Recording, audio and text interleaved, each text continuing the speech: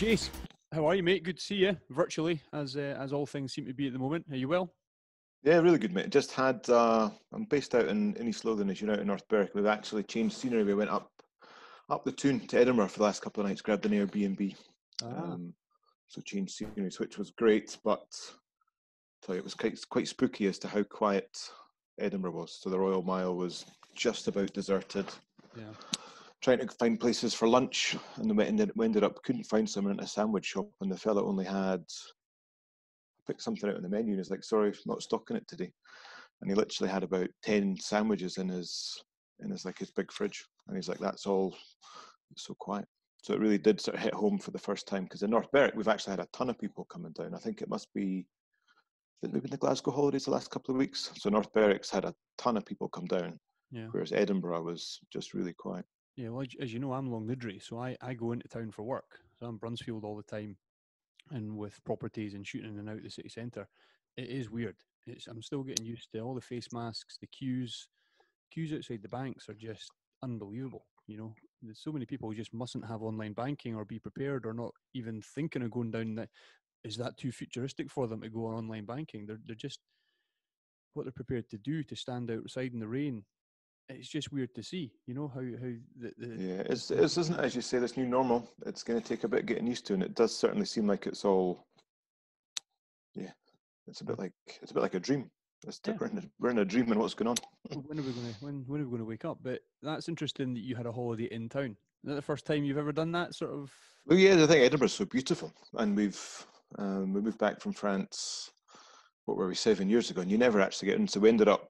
We'd hoped to go to the Camera Obscura, but we were a bit slow on getting online to book tickets. So we did the open top bus tour Nice. yesterday when the weather wasn't great. So we ended up on the top deck where the first half is sort of covered and the second half's open. So I was up with Bev and two of our girls were undercover. Another two wanted to sit back out in the rain, Yeah. which is grand. And Edinburgh's got it's beautiful. So going round and just finding out about the history of the city. Yeah, it's something. I mean, there's so many things that I probably haven't done. Lived in Edinburgh, 33 years before we moved out here. Lived in the city centre, and there will be so many things I've never done. And I know folk that have never been to the castle. I know folk that have never been up Arthur's Seat. All sorts of stuff, and they've lived in the city all their lives. So it's Yeah, quite and nice it's on to, our doorstep, isn't it? And yeah, you take it for granted a little bit. you don't appreciate it. And obviously, a newborn in the house. How's everything going? Up to 4 now. Yes, it's going really well. Little baby Grace is, yes, our fourth daughter. Um, I was told by, I don't know who it was, boys make boys and men make girls. Is that right? You said that to me before. That's, I'll keep saying that line. Going really well, yeah. So Grace was born on the 9th of March, so just before, so COVID must have been around. But thankfully I was able to be there for the birth with my wife Bev. Mhm. So Grace was born on the 9th of March. So like I guess like everybody else went into lockdown.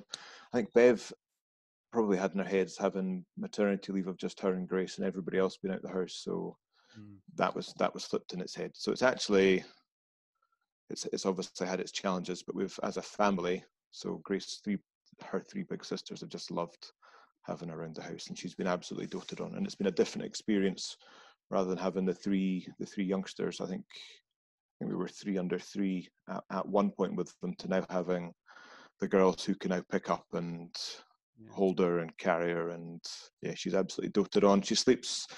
She's, I need to get my months right because it all has gone by so quickly. She's coming up for 5 months on the 9th of August, and she's been sleeping through probably for about 6 weeks already. So we're big on routine. Routine seems to work for the kids and keep her well fed. That's it. Well, when I'm at 3, I've got girl, boy, boy, and I mean, we've tapped out at 3, Abby and I, but a fourth. I mean, yeah, good on you, because 3 sometimes just I think, Jesus, well, there's always one around. You know, there's always one around. Yeah, there's always It's something to go on, and we probably would have considered having had a fourth on that sort of natural 2-year progression. But our second youngest, May, was really poorly when she was, what was she, when she was 4.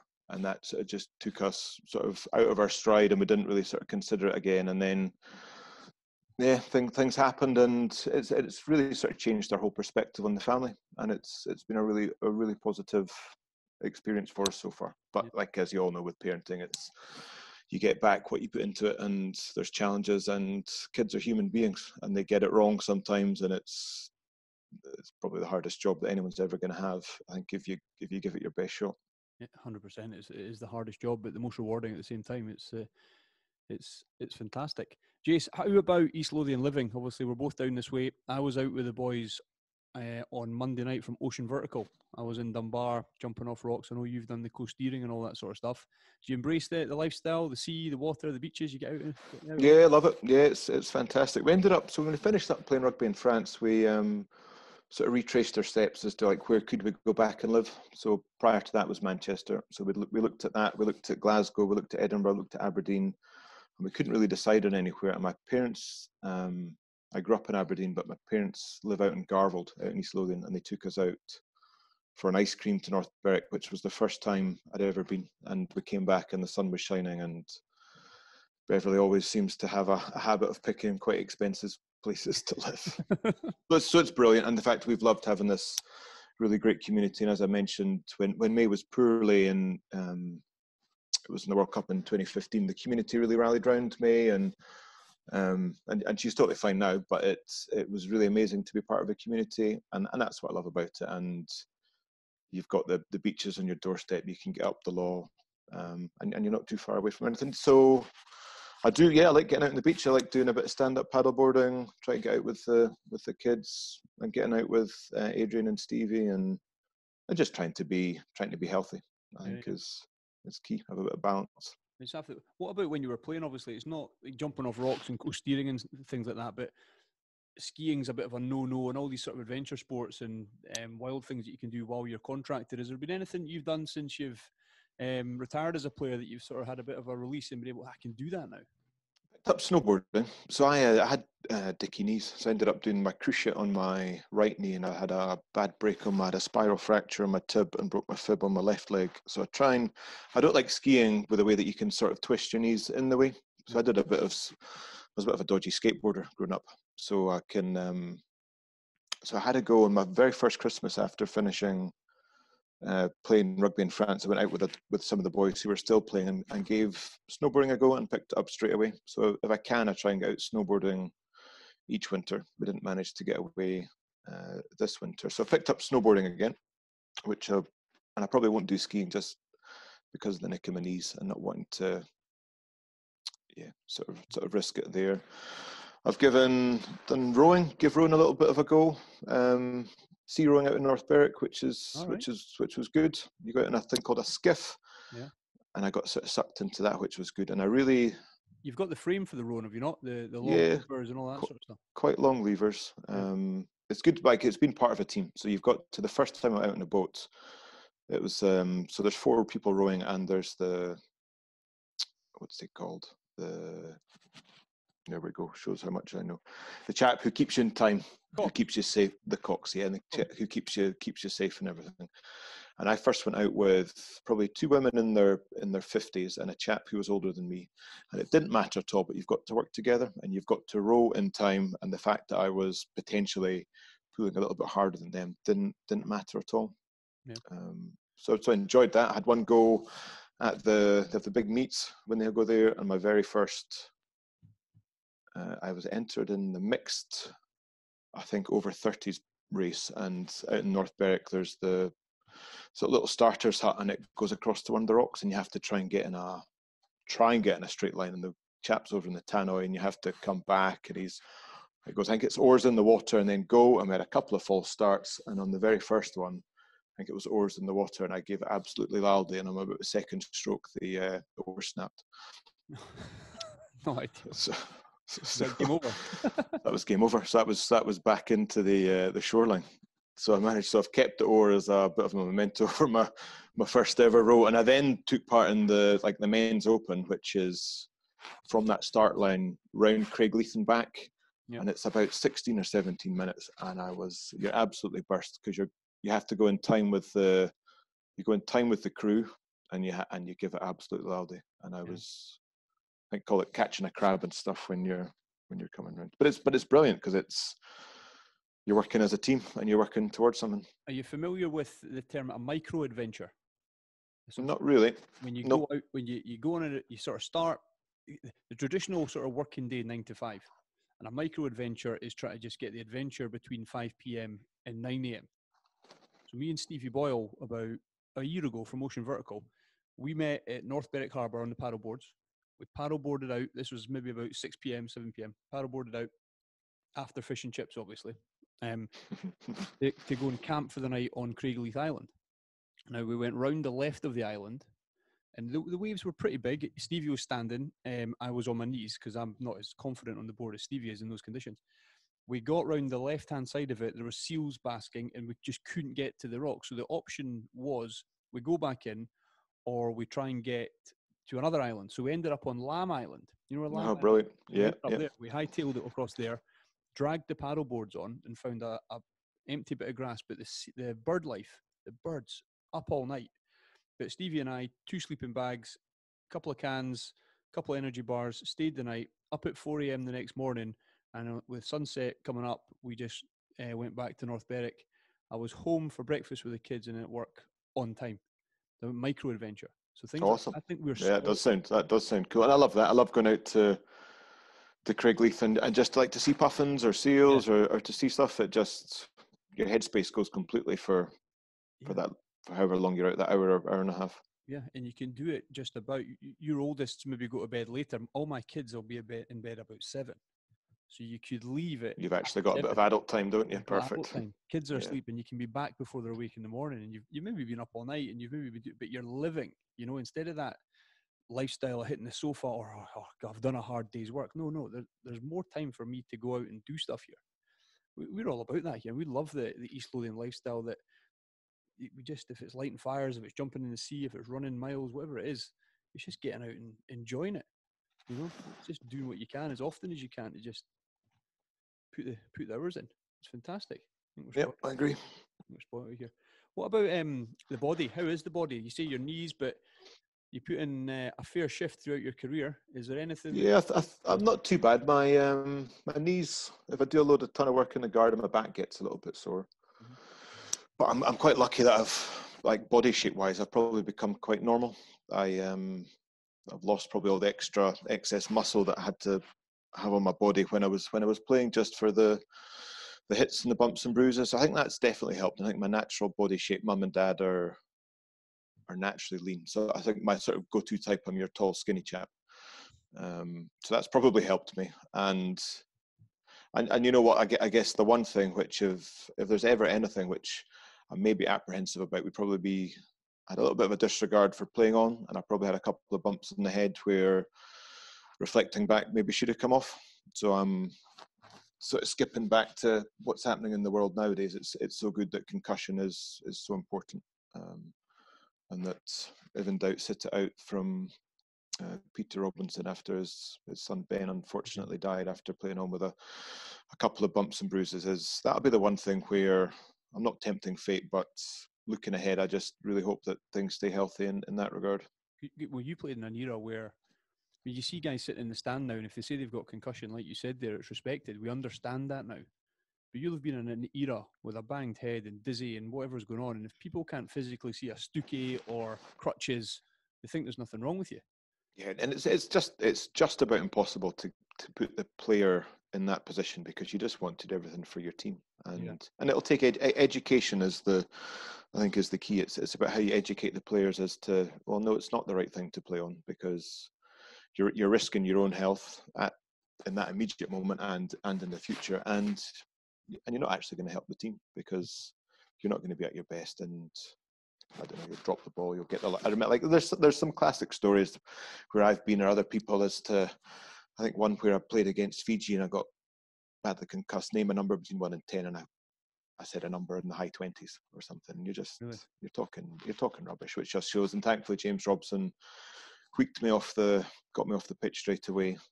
But it's just little bits like that, and I think it's picking up the second bump either within that same match, which can be really dangerous, or picking up a couple of bumps within a short space of time. I had Dave Denton on the show months ago now, but he openly talks about he still has problems with his vision, still has problems with headaches and all sorts of things. You know, had to change his diet, had to change a lot of things.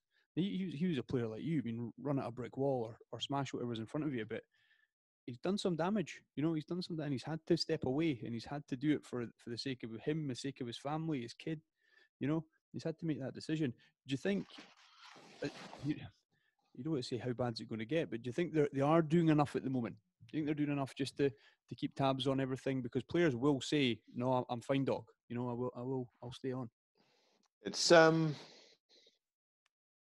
I guess it's so hard, isn't it? Because jobs are on the line, but there's no job which is not worth somebody's health. Yeah. And there's some of George, some of the stuff with George North, seen him going down and getting whiplash, and you would say he's unconscious, and then I think you see people playing on, and that's where I think you need somebody. And at the highest level, it's a little bit easier probably, but let's not forget there's all the people, thousands of people who play club rugby around the world. You've got to educate from the bottom up, and that's where I'm involved in schoolboy rugby. Let's not take chances with anybody's health. Yeah. Okay. Let's move on to club rugby. Obviously, we're both past Watsonians, and we're both familiar down at Marside. Good fond memories of Marside, and even getting there since you've been playing. I mean, just catching up in the clubhouse I've only got great things to say about Watsonians. So I grew up in Aberdeen, and I was fortunate enough to get a scholarship to come down to Watsons just from my last year at school. Yeah. Was in the Bug Hut, which I don't think is anymore. I don't think Watsons runs the boarding house anymore. So I had a brilliant, just 1 year at school and loved it. Some of my best muckers are still from there, and I went straight from studying at the school to going into sort of a club flat. The treasurer, Maurice Duncan, would pay the rent, and I was in with two great Watsonians, Martin McCarry and James McDougall, and came down. And from leaving school, I played in the Mighty Twos under Sptify, and Gav Hastings played a couple of games. I don't know if Gav came to the Twos or went further down, but there were Scotland players in there. So from coming out from school to rubbing shoulders with Tom Grimesy, Rob Wainwright. So it's amazing. And we then went on and we won the Scottish Premiership. I think it was '97 down in the Greenyard. So, Nashy, I absolutely loved Watsonians, and it's got a proper club feel, and that's where you learn about it. I think we played Strathendrick away, and wine and cheese and port on the bus coming back and stuff. And that's what's brilliant about rugby is those moments and those times you have together with, and it's a moment in time, and it's not for me at the moment, but at that point in my life, I couldn't have had more fun. Oh, that's it. I talk about that all the time. My relationship with alcohol has completely changed of what we used to all do on the bus and the good times and straight out, win, lose or draw, you'd go and enjoy it. But that was the culture, and that's how good Mireside was. But that's how good Meggetland was and Golden Acre was, and wherever you were, that was the thing. You're going out with the boys, and sometimes you would sneak in a cheeky night out after Tuesday training. It's an amateur game. You're allowed to do that if you're in early days of university or things like that. But God, it was good. I remember some great times at Marside, and hopefully the clubhouse obviously had the fire recently. Hopefully it recovers. Yeah, hopefully it comes back in better shape, isn't it? I've not heard. I think it's been quite slow, obviously, through COVID and lockdown. Yeah, COVID wouldn't have helped at all, will it? Here's to getting the club back up and back to the good old ways, because it was just fantastic. But now, obviously, are you still connected to North Berwick? Do you still do anything with the club there, or? No, I don't have time. So when I came back from France, Keith Waters, who was one of my big buds from school, I think he was president at the time, and I think Marcus Drolo. We were all in the same year at school. I think they were involved. So I had a blether with Keith. So I coached the Watsonians for a couple of years, which was brilliant. I really enjoyed that. But I found it was actually taking me away from North Berwick after I was working in the centre of Edinburgh, and I was zipping up to Mireside and zipping home, and then going to the Tuesday, Thursday games and a Saturday. I wasn't actually in North Berwick and taking part in the community here. So I had to sort of pull away from there, and then coached at North Berwick for a couple of years, which was brilliant to get to know the people here. And then again, just getting that work-life balance between how much time you got your work, then you got your family, and then bolting on coaching a rugby club as well. One of the hardest things I find is that to do something properly takes a big commitment, and I probably wasn't able to, for the same for Watsonians, the same for North Berwick, I wasn't able to do it probably quite as much as I wanted to. So I still try and get down, and support the boys in the clubhouse. North Berwick's got a great history and tradition of unearthing some great talents, and probably down to the fact they've got such a strong, vibrant mini section where rugby just grows in the town. Yeah. Jace, I wrote a blog and I actually just put it out today, and it was about when we find these sort of gem of a player or any kind of player coming through the ranks. You've obviously seen it, and you work in school rugby now. You've obviously seen it at North Berwick, at Watsonians, and you've been a young player with potential, you know, and you got that opportunity and scholarship. What happened to you, or who did someone take you under your wing that kept you on the straight and narrow, that kept you away from distraction, to say that, look, you could go all the way here, you could captain Scotland, you know, you could be a Lion and all that sort of stuff? I think that probably, you know, I saw my dad, so grew up in Aberdeen. My dad was in the car trade, and he had so dad would work Monday to Friday, and then always every Saturday morning. And I guess I probably just saw a work ethic from him. Yeah. And I was probably big physically compared to everyone as a schoolboy. And then when I then transferred probably through to Watsonians, I suddenly learned that, well, I was big, but I wasn't any bigger than Stuart Grimes or Wainwright. And it was actually that work ethic, which I'd probably learned growing up in Aberdeen. I did tatty picking up in Aberdeen. I don't think they did it there any slower. I'd go out in the October holidays and pick tatties, newspaper rounds, dishwasher in 3 or 4 of the local restaurants. There was a car cleaner and stuff. And I just had a bit of a work ethic, which I think I got from my dad. And I realized that if you want something, you've got to work hard for it and put in the effort. And I think I was able to apply that to my rugby career. And in terms of, was there anybody particular who's probably kept me on the straight and narrow? I think probably just the environment and having good people. When I left school, I went into the flat with Martin McCarry and James McDougall, who were a good bit older. Martin was a policeman and James were a lawyer, and they probably put their arm around me a little bit and just made sure I stayed relatively on the straight and narrow within certain parameters. That's a good flatmates to have, a policeman and a lawyer when you're a young guy. Yeah, not bad. Just in case you need them. That's good. Well, obviously, I mean, I knew Martin so well as well. Do you want to give us just a wee update on his charity? We obviously lost him at such a young age, and it was tragic, and just an absolute... So Martin was brilliant, and he was all about, he just loved sport, and I don't know what he's, so many games for Watsonian at cricket, played Watsonians at squash, and he played at rugby as well. I remember we went down on a tour to London Scottish, and Martin was sort of floating around the firsts and the seconds, and I went down and I was asked, I think it was Andy Kerr who was the coach, and he asked me to be the captain for the game on the Friday night before going to international.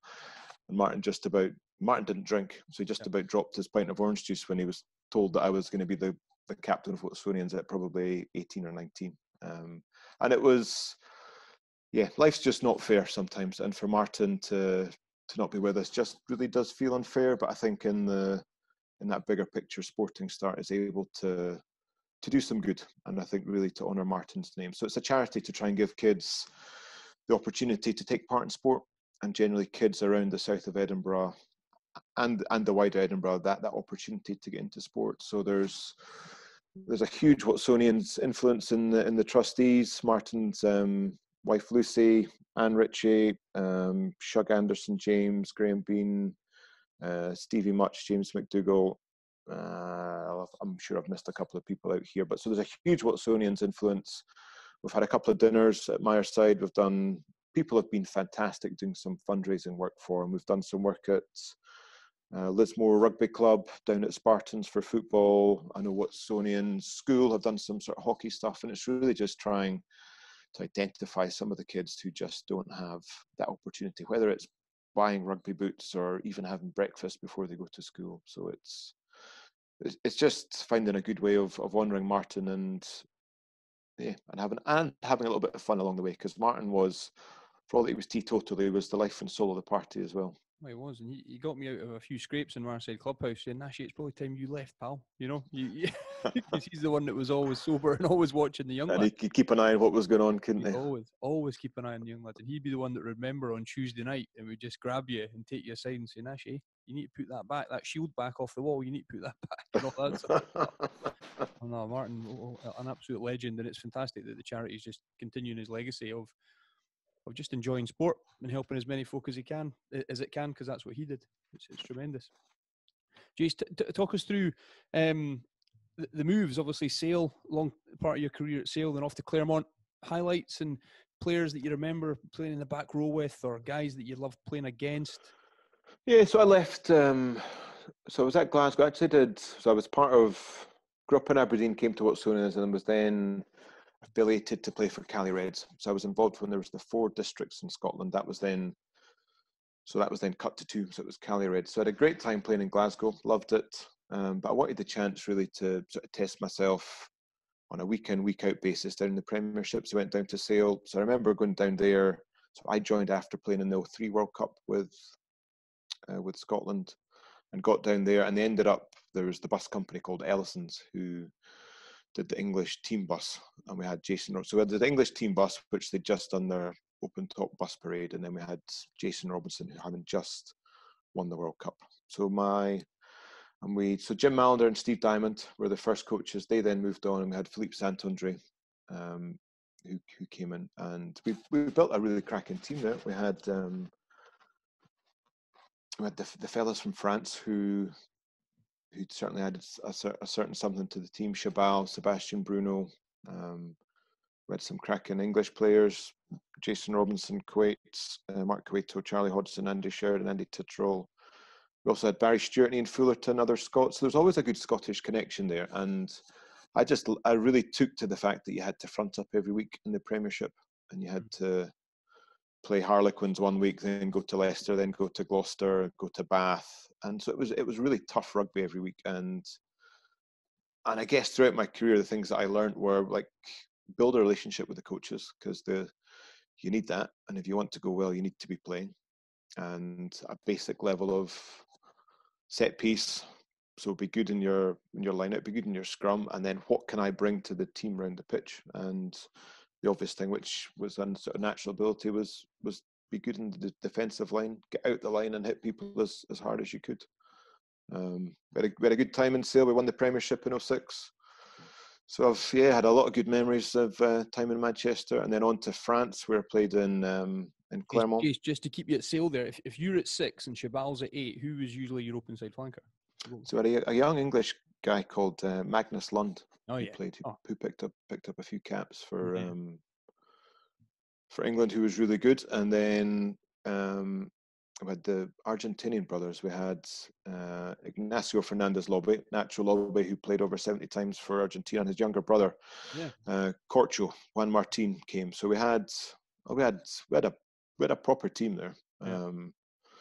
The thing with Seabass was brilliant, but he was inherently quite a lazy chap. So he would do one amazing big barnstorming run, and then he would take about 2 minutes to get up off his feet, and he would then walk around for 5 minutes and then do something else brilliant. So I think one of the key things in any back row is having the balance. And Magnus and I had to graft, and we understood that. And if we grafted hard, the other front 5 players grafted hard, it allowed Seabass to sort of do his stuff. But he arrived in Manchester with short hair and a cleanly shaven face, and then one summer disappeared back to France and came back with shoulder length hair and his beard, which is even longer than yours, and he turned into global superstar overnight. Yeah, what's he doing these days? Is he coaching or working? Do you keep in touch or anything? Yeah, I bumped into him a couple of times. I think he's on the radio in France. He's on the telly, and he's a proper superstar over there. Like he was getting flown around in private jets to do stuff. I think if he's been careful with his money, he doesn't need to work again. Okay. To be honest. What about Jason Robinson? I mean, you must have seen some things on the pitch or even at training that you thought there's no one else who could do that. Maybe Andy Turnbull, fellow Watsonian. He had the sort of speed and dynamism of Jason Robinson. But what was he like to be around? Yeah, he's not at the moment, but he was heavily religious when he was with us at Sale. So I think he'd had a couple of challenges in his life when he was playing rugby at Wigan. But his biggest thing is he didn't lose any speed when he was changing direction for his sidestep. And he didn't do any weights, because if he did any weights, he'd puff up and he would get too big. But his body his body weight to power ratio was just through the roof. So he was a little chap weighing probably 70 or 80 kilos, and he was one of the strongest guys in the gym, and big time player, and he produced the goods when it mattered.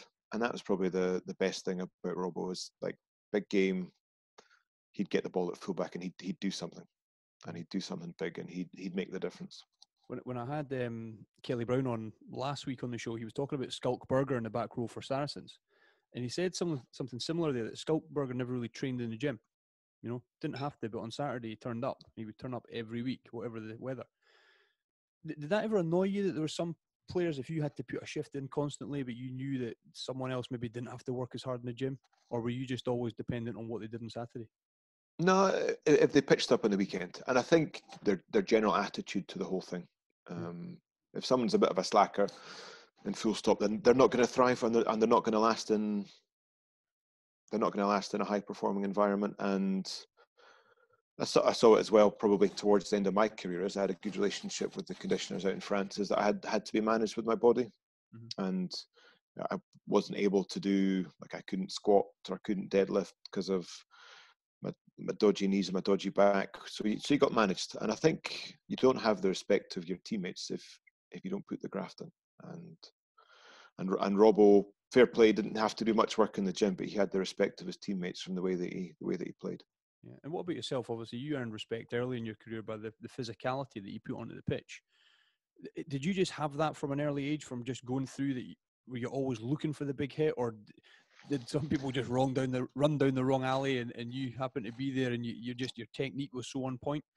Yeah, so I picked up a knack for it from a young age, and I think the biggest thing was just the timing in the tackle. And like, I didn't start rugby until I was about 13, and I think probably in the one about the first 5 games that I played against Mackey, a team from Stonehaven, is I ended up crunching somebody and breaking their ribs.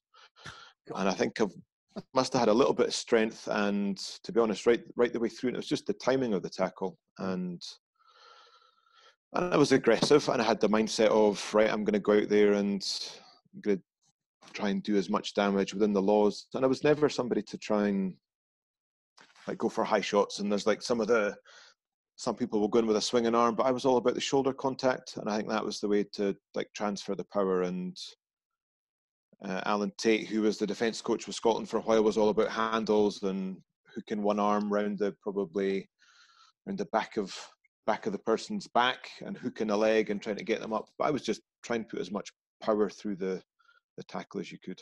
Yeah, the way it would lift a game, though, and the way it could galvanise your team. I mean, obviously that must have been more to you than scoring tries and things like that. When you did that, when you could change the sort of course of an attack or defensive display, how did that make you feel when you got off the ground and that guy's still down there? What were you? I loved it, Nashy, and talking about scoring tries, I didn't score very many, so it was my way of, and I knew it was the way I could influence the team. And I was so privileged to play at Murrayfield a number of times, and to get the crowd on your side, and it gives everybody else a lift. And I think sometimes there are moments in games where people either they give you a little bit of hope or they give you something to follow. And I learned, and that was one of the things that I could bring to the team was that physicality and follow me. It's like, I'm going to go out and we're going to do this, and it didn't always come off. And I'm sure I gave myself a couple of stingers, and I saw stars a couple of times, because if you put all your eggs in that one basket, then it can go wrong. If there's a late swerve or a little hip check from somebody, and it's isn't it? It's mass versus mass, and sometimes it came off, and it came off more often than not, but it didn't always. Yeah, and in your, I think, was it 77 caps for Scotland? What do you remember as sort of the most consistent back row that you played in? Who was probably me, Simon, and Hoggy. I would say there was the period there. There was other people who were. Andrew Moore was there around a little bit when I first came through. Marty Leslie was a great player when I first came through, and then Marty probably finished off. Budge Poutney was there for a couple of years. And I think they were really important players for me at the start of my careers, because you learn from people who've been there and who've done it already. So I played with Rob Wainwright a little bit, just at the tail end of his career. Tom Smith, Grimesy, Scott Murray, Marty Lesden, and you learn a little bit from those players, and you have to kick on yourself. But probably me, Simon, and Hoggy played the majority of probably our internationals together. Is Simon one of the most skillful back rowers you've played with? Yeah, he changed really, Simon. I guess he changed probably over the years as to when he first came through, and I saw the highlights on Twitter when he was, what was the first Lions tour that he went on? Was it 01 in Australia where he was the behind the back pass? Behind the back, and he's just like a free running, literally gazelle. And the way that the sort of the cards were dealt to Simon, he unfortunately, I think he had a couple of cruciate ligament injuries, and that had to change. And I don't know if it did change the way that he played or not, but he certainly became a little bit heavier. But he was able to be skillful and hit it up, and he could pass, and he could pass off both hands really well. He could offload, but he could also do the nitty gritty that he had to do. And what about Hoggy? 49 caps, stopped there. Should have got more. I mean, I know Hoggy and spoke to him many times. That was a shame. I think it's really tough, and it's all about having that relationship with your coach. And who the coaches that I had Geach and Jim Telfer, and then Frank, and it's all about the coach's opinion. And it's, does the coach think you're the right person? It's the same as the sports writer who writes up the report about you. You're need to work to build up that relationship with one person and put it on. But yeah, 49's got to sting a little bit for Hoggy. And I'll bet. So take us to France. How did that move come around, and your time at Claremont? Very enjoyable. Yeah, I think I'd probably just done my time at Sale. So I went over to France, met Vern Cotter, big Stern Vern. I remember going to meet him in his house and sat on one of his bar stools in his kitchen, and I managed to snap one of the legs on his. Glad you didn't say his knee. No, not sit on Big Vern's knee. No, so I sat on the bar stool in his kitchen and snapped one of the bar stools, which I remember having some joke with him about, oh, I'll buy a new bar stool if we win the French Championship, the Boucle de Brunes for the first time. So I loved another. I think a challenge there for the family with the lifestyle and everything, the language, and to try and see if I could get into a good French team. So it started. It was the first 6 months were a mixture of incredibly hard. My wife Beverly wasn't happy at all. She'd just coming off maternity leave for her first daughter Annabelle, wanted to go back to work, but she couldn't due to the language barriers in her line of work as a psychologist. I managed to break into the first team, which was brilliant, and I then had a real nasty injury on the 1st of January in 2010, which was my leg break, which was a bad one, and then didn't play again for the rest of that season. And Claremont went on to win the Brunes for the first time in their history. So, but France was brilliant. I was there when we played. I think we lost one home game in the 3 years that I played there, and the team went on to. I was there for the start of the unbeaten record of 77 games. So every game at home was a sellout, and the town is awash with yellow. And I think if anybody ever gets the chance to go out to Claremont, then you've got to take it. Jace, that leg break, go back to that. Obviously, it's well documented now. A lot of players through injury can be very difficult mentally. How did you cope with that if things weren't so settled and an early leg break and no rugby and the team win the league? How were you mentally? Were you able to? Yeah, it was really hard. So one of the hardest things, and it may just have been lost in translation, because it was a spiral fracture on my tib, and I did my fib as well. And I was told by the doctor that you'll be back in. I think, and how I reflect on it, it was you'll be back in 12 weeks, which I think is a standard leg break. But in 12 weeks, I could still barely walk. So I was like, yeah, there's something not quite right here. And I got a little magnet thing which they put on the point that I'd broken it, and I had doing everything. And one of the hardest things for a pro player is not being able to do what you love. And on a long-term injury, you've seen the boys come who've they're out for a couple of weeks, or if they've got a bad one, they've tweaked their hammy and they're out for 4 weeks. But I would see them come and they would go, and you're working towards something, but I was expecting to be back after 12 weeks. So yeah, it was really hard. I tried to stay involved with the team, would take part in the team meetings, and just try and be around there and try and be positive and try and control what you can control. Now, I know we'll get into a little bit life after rugby. You went and got part of the team at Red Sky. Were you involved in with you being at Claremont? Obviously, a few players at Red Sky. Greg went to Claremont. Richie Gray over at Toulouse. Was that advantageous? Obviously, was it perfect that you'd had that experience in the French environment to speak to the Scottish players that were looking at France? Yeah, I think it definitely helped, and I think I was one of Red Sky's first ever athletes who came on board, and no, so the timings of when I finished, so I finished up. So Red Sky were great for me coming out after rugby, and one of their big things is having a double career track. So when I came back back to France, I worked with an oil company up at Aberdeen called Exodus, who had been an ambassador for. So I did my first year back in Scotland. I did part-time with Exodus and part-time with Red Sky, and at the end of that first year I had to really decide on which path I was going to go down. Was I going to go down the oil and gas route and probably end up moving up to Aberdeen, or down the sports management side? So I probably, thankfully, in the way the oil industry has gone, has went down sports management. So at that point, Richie, I think, was already out in France playing at Cast. But I was involved in Greek. I had a couple of interesting trips out with Greg to meet some of the French owners, and I was involved when Greg went out and was able to show him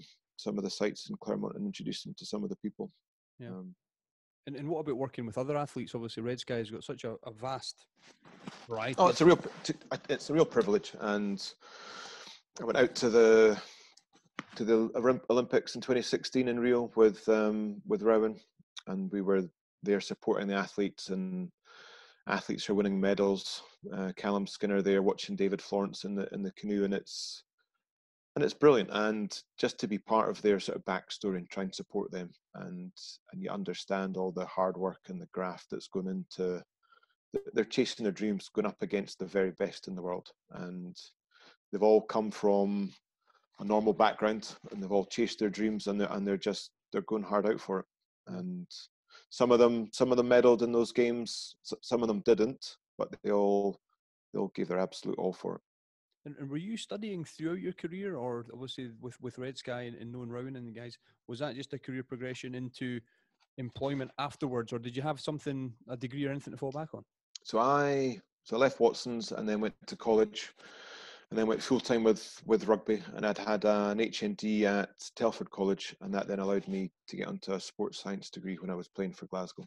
So I think I did a couple of years at Napier University to get so I've got a sports science degree.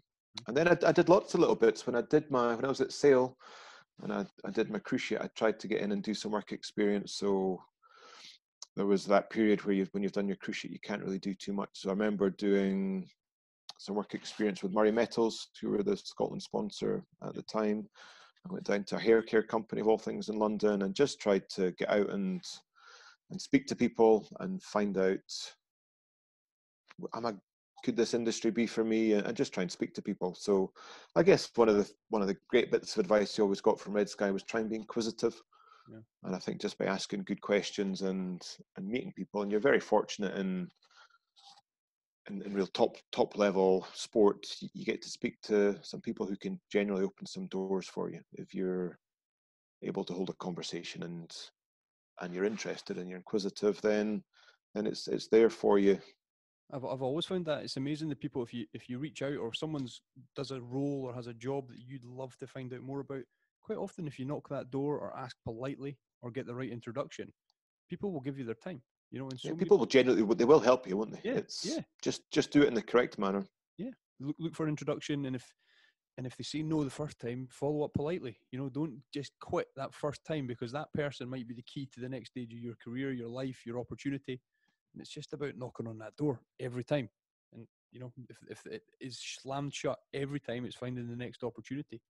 So how did the opportunity at Loreto come around, where you are now? How did that So the thing which I really enjoyed at Red Sky was working with the young athletes. So I really enjoyed, so I was involved in sourcing some of their young rugby players and trying to sort of add into helping them. And there's a real similarity between working so Loreto's an independent school out in Musselburgh and being a pro rugby player, is that it's a proper 6-day week, and you work really hard. But you then have got the benefit of teachers' holidays, which I think for me is going to be, and has been so far, really just fantastic to spend some real quality time with, well, the 4 girls that I've got now, and my wife. Yeah, absolutely. Well, I mean, lockdown, you can look at lockdown many ways, and obviously it's tragic what's going on, and the coronavirus with what it's done to families and businesses and all sorts of things. But taking the positives that you can, I might never get 9, 10 weeks at home with my family again. You know, that time is I owning my company and holidays when we take them, it's valuable time. So when we were here on lockdown and working and doing what we can, I think there's so many people that look at what's actually happened and can try and take the best out of it. You know, because it's just Yeah, and that was a sort of choice for me when I've come into the education industry. It doesn't, it's not the highest paying industry that's out there, but it gives you a lot of satisfaction. It's a really challenging one. So I teach PE academically, and you can go in there and you've done one lesson and you think, oh, you've absolutely nailed it here, and then you go in with the same plan and it just doesn't work. And it's because you're dealing with people and you're dealing with kids at a certain age where, for whatever reason, they maybe just doesn't hit the note with them. So it's a really challenging, it's a really highly rewarding industry to work in, and I think it will be, and it has been so far amazing just to have that time with our kids, because like the normal summer is not a normal summer at the moment, but a normal summer holiday or normal Christmas time with your kids is really just fantastic. It sure is. I totally agree. Jace, I won't keep you too much longer. I want to wrap up back at Scotland, back in the back row. And who did you love playing against? If the All Blacks were coming to Murrayfield or South Africa, Australia, what number sixes or back rows would you think this is it? Game day. So New Zealand were always unbelievably hard, and you couldn't really put your finger on one thing. They just did everything a little bit quicker, a little bit harder. So yeah, Jerry Collins, Richie McCaw, as part of the back row there. The guys coming through from England, Hillback, Delalio. They What was were that like playing against that back row?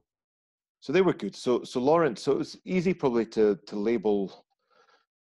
Like Lawrence was really vocal, and because I played so much down in England against him, he was full of chat. But that was just his way of doing it and his desire to win. And he gave as good as he got. And then, like him and Shabbat would go, they would have proper ding dongs, the 2 number 8s. But there's a healthy respect afterwards. And like I remember Lawrence Delalio, my first cap against England in 2000 when we won, he came up and bought me a beer. And he's proper old school rugby boy, Lawrence, and he's a good egg. And Richie McCaw, you could just remember smashing him as hard as you could in a ruck. And you've expended so much energy and you have to really work really hard to get up. And he's already up and he's gone and he's over at the other ruck. And they just, at times Scotland probably played a little bit too much respect to New Zealand. But Richie McCaw and some of those boys on their day, they worked at a level just a little bit higher than us. And we just probably, at certain points in the history of Scotland, we've just not been quite as consistent at them. But then again, at times, like we've seen in the recent past, we've got really close to it. Yeah, absolutely. And how do you think the future of Scottish rugby looks? I think with our strongest 23 out, and if we perform, then on our day we're really good and we're bloody hard to beat. Mm-hmm. But the frustrating thing is if we're not quite on our money, then we're a bit too easy to beat sometimes. And that's the bit that I would like to see, is maybe just close that gap between us at our very best and us at our absolute worst. Let's just close that gap just a little bit. But we've got some brilliant players in there, and we've got some world class players, which is brilliant. And hopefully we'll get back to BT Murrayfield and cheering on the boys soon. That's it. Edinburgh, Glasgow, end of August, double header. So that should be good just to get some rugby played. I think it's the boys will be keen as to get into it. They'll be desperate. Jace, last question. Have you still got your first strip for Scotland, your first cap strip? It's upstairs, hidden away somewhere. Yeah, I'm not too big on strips and stuff. I've got quite a few strips framed, and they're hidden around the house in various places, in cupboards that my wife's put them away in. But yeah, it's funny because it's a strip which is like the old school. It's like a square. It's like All It's right. like 3 meters wide by 3 meters long. And I've got Richard Hill's jersey as well. He kindly gave me his jersey as he was the number 6 I played against on my first cap. And his jersey is absolutely massive compared to, like, now it's all they're fitted, aren't they? They're skin tight. Yeah, that's all proper old school. That's fantastic. Proper, yeah. Cotton Oxford, wringing wet would add about an extra 3 or 4 kilos to your body weight. That's it. Jace, this has been brilliant. Thanks for coming on, having a chat, going through the career and the memories. It's been brilliant. Thank you very much for joining me. Nice one, Nashy. Enjoyed that. Good man.